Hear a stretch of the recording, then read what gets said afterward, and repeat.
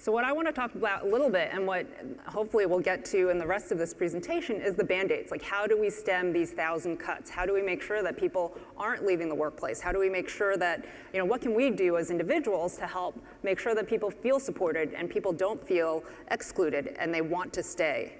And one of the things that really was powerful for me to hear, and I hope not everybody has heard the story, but when Valerie Jarrett was at the White House, even at that level, people were talking over women, they were interrupting, they were not giving them credit for their ideas.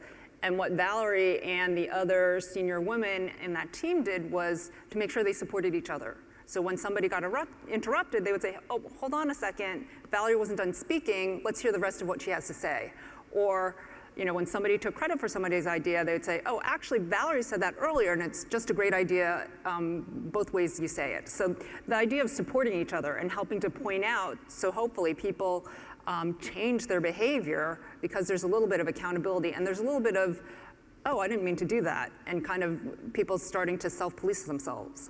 I think we've looked at a lot of companies and invested in a lot of companies that try to help with like lower status and hiring through technology. So between Freada and the rest of the team at Kapor Capital, we've invested in maybe 12 companies, 12 startups that are really looking to change the face of hiring and compensation and all different areas of the work environment through technology, and to try to eliminate bias as much as possible. So I want to make a link between Ellen's experience, and we often say that Klein won in court and Ellen won in the court of public opinion. And it's a very important thing to remember in this day and age of #MeToo. I am working with the commission in Hollywood.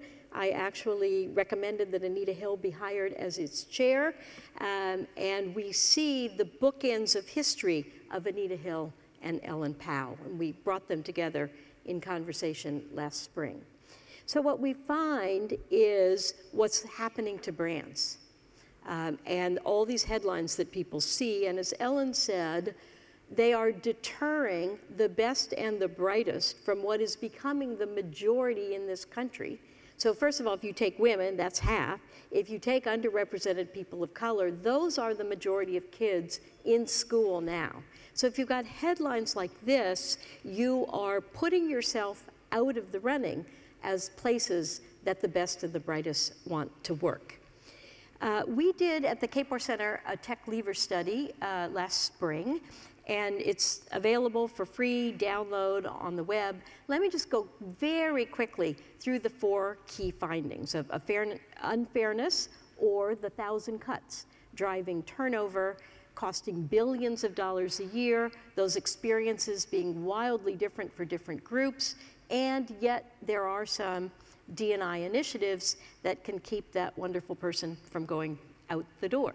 So the first one, unfairness in tech workplaces drives turnover.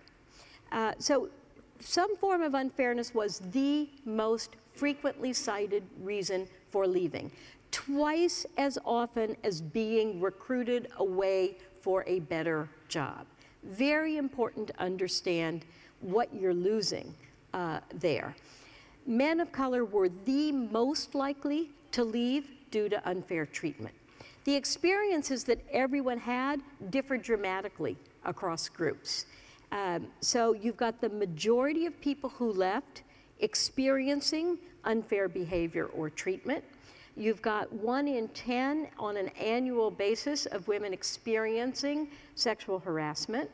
And you've got 30% of women of color passed over for promotion. This is costly. We understand the cost to individuals. We also need to think about the cost to companies and the cost to society.